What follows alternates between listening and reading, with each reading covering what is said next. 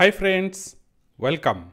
We'll continue learning our PDF document creation using Python's ReportLab, and now we'll learn how we'll install different types of fonts and use it in our PDF document so we can create some Arabic, Hindi or any other language different PDF documents. But before we move, my request is please subscribe to our channel and press the bell icon so you'll be notified as and when we add tutorials. Let's start the script.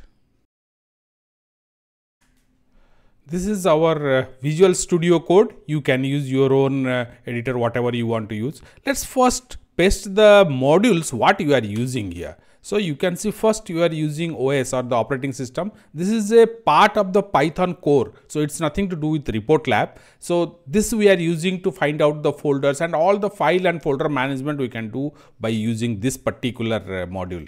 Now then our ReportLab, then some modules of Canvas, letter. We have earlier also we have used them, and these two modules you probably will be first time using PDF metrics and TTF font, because we had to register the font with our ReportLab. So for that purpose these are we are using. Now let's come. First our task is to identify where the font directory is. So this is not same as your case or my case. This will be different areas wherever Python is installed. So based on that. So let me just start with the font library. Sorry, the folder where my ReportLab is. So OS, this is where the operating system module comes into place. So OS path. Now we'll say dir name. So it will find out my diary directory name. Now what I am going to do here is I will find out the ReportLab where it is installed, underscore to underscore file again to underscore. So now I will hold the folder where my ReportLab is. So inside this folder there will be a subfolder fonts. I will create that path. So let's just folder, I will give a different name, folder font. Fine. Now here equal to, now this is what I am going to give is I will OS path join. So to this earlier whatever I had, so earlier folder, so this is the here whatever we have got it at line number 8 that we are using, and to that we are here we are just adding the fonts. So we know that this our subdirectory name is font. So wherever it is the folder is, just get the join the fonts directory, fonts subdirectory to it. Now one important thing is for you I'll advise is print this particular path. That's all. So what happens, we will get a complete path of where our font directory is. This is not same in all different system will have different. Now let's run this and use this path. So let's me run this. Yeah, here it is. In my case, it will be different in your case. I will just copy this. The Windows Explorer, here it is. Now if you are somewhere else, you can just click this home and so you will you'll reach here. Now here you can see it is written home here. To the right of it, just click there. Now you are allowed to paste the path, whatever you have copied, paste it here. Now click. So we are now inside our font directory, ReportLab, the font directory is there. All the available fonts are here, and we will be adding, if whatever we download it, we will be adding it here. Note that this path is not same in your case or my case, it will be different. That is why we have copied the path output and that we have used here. Come here, or you can search anywhere else. Just try for Arabic font. I am just searching here Arabic. Here it is. I am just here you can just download this.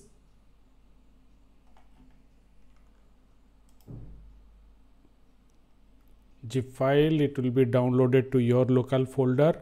Shortly the download will, yeah, here it is. Save it. I have already downloaded it, so it is available. Just save it. Double click this zip file. Inside this Arabic you can extract all, and note that inside this you will get two TTF files. So regular, let's see this particular one, TrueType font. This TTF file is important. You can extract and copy this file to our font folder. What you have kept it, that there what you have earlier we have opened it. I'll just show you here. Inside this, you just paste it, extract and paste it here. You can see already we have done that. So it is here. Here it is. This particular one will be using it also. And any other font, many different types of fonts are there, Oriya, Hindi, anything you can try. Once our font is ready or it is installed, now it is time to register the font with our ReportLab. Just moving up a bit. Now fine. So what you will say is custom font. Now that particular font will add now to our path equal to os.path. Now here we are saying join. Now two things we have to join. Earlier we have already joined the subfolder name, that is here the fonts one. So folder font we will take it. Now we'll say for that folder font. Now to this we will add our Arabic.ttf. Note that I have just slightly changed the file name there in the folder. So it was Arabic space regular. I have just done it. You can change it to anything, but note that this correct file name you place it here. Otherwise you will get an error message. I will discuss that also. So fine, that's what you have got it. Now custom font, I am just registering it with this. So I am saying TTF font. So this is what at the top we have got it, line number 6. Here you can see that is what I am using. Now inside this I am saying Arabic. So this is what I actually at the top what we are written here. So I am just using that custom font. Wait, so here custom font. Now I got one line here. Now then I will register it with ReportLab. So PDF metrics. PDF metrics is available here. Just above we have included this particular module. PDF metric dot register font. Okay. Now see font. Up to this point, our registration is over. I will just request you save this, run it once, because if this particularly you have any issue with this file and all, you will get an error message. Let me just run it. Fine. It is the earlier whatever the print command it was giving. That's what. So far nothing means this font is registered. Let me just comment this line, print is not required. If I will change this file name, I am likely to get a different error message. I have just intentionally changed this file name. If you are getting, you just see this particular can't open file, all this thing. If you are getting that particular error, then check the file in particular name or whether the quotes are used or not.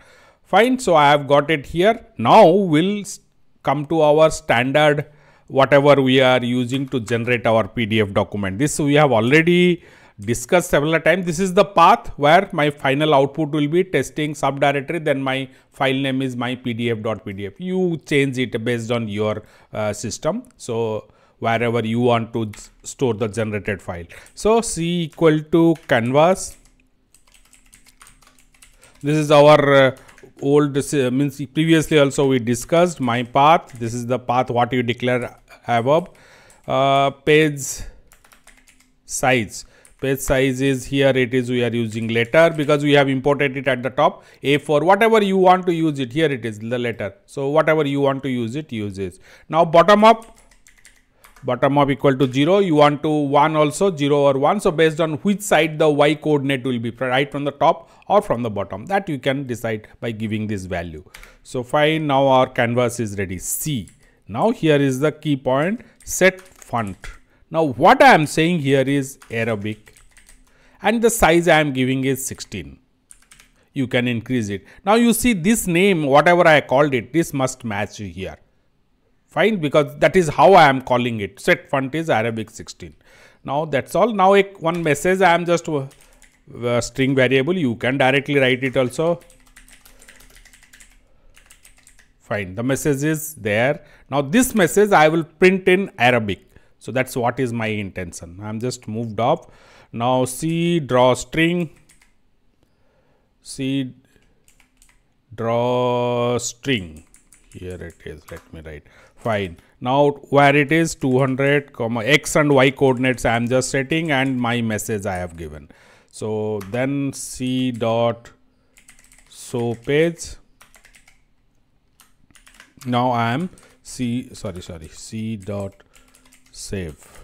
That's all. My code is ready. Now let me just run it once. No error.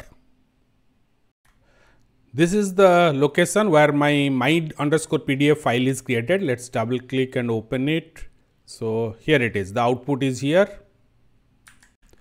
Let's change the font. Now we'll use one more. So that is AMR Hindi regular.